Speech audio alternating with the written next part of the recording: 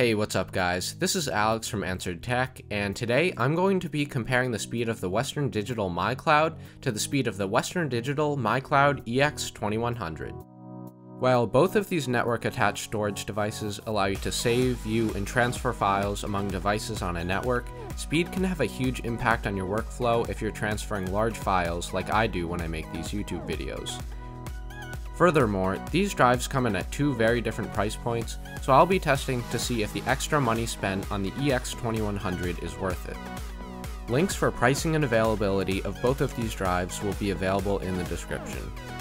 To test the read and write speed of each of these drives, I will be using the Blackmagic Disk Speed Test app for the Mac.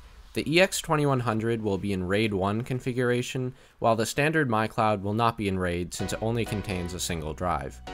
Both drives were connected using the same Cat6 Ethernet cable during testing and were tested at separate times. While speed should not be impacted much, keep in mind that both of these drives have files on them already because I have been testing them for a while. My first test was to run the disk speed test on my iMac 5K, which is connected to my network via a Cat6 Ethernet cable. On the standard My Cloud, I got speeds of approximately 75 megabytes per second for read and approximately 30 megabytes per second for write. On the EX2100, I got speeds of approximately 110 megabytes per second for read and approximately 85 megabytes per second for write.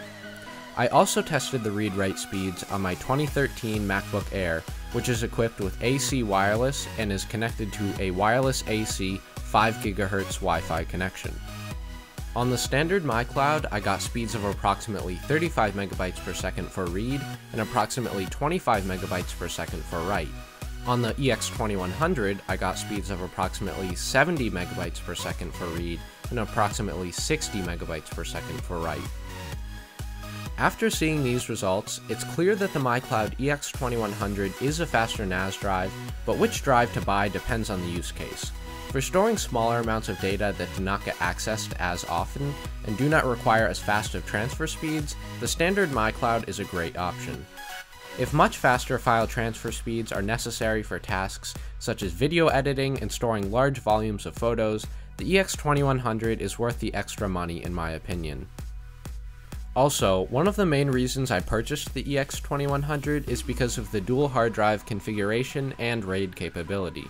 In RAID 1, which is the mode I use, a redundant copy of the data is kept on the second hard drive, minimizing the chance of data loss from hardware failure.